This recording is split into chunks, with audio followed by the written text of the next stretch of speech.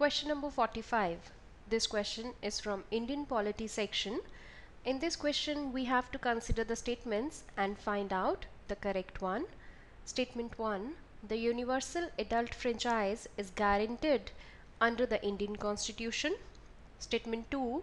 The 61st Amendment brought the age for voting to 18 years. So as we know, we have to find out the correct one. Statement 1 is correct.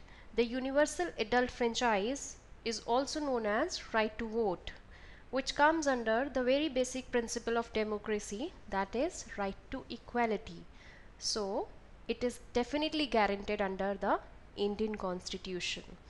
For statement 2, 61st Amendment Act 1988 lowered the voting age of election to Lok Sabha and to the legislative assemblies of state from 21 years to 18 years.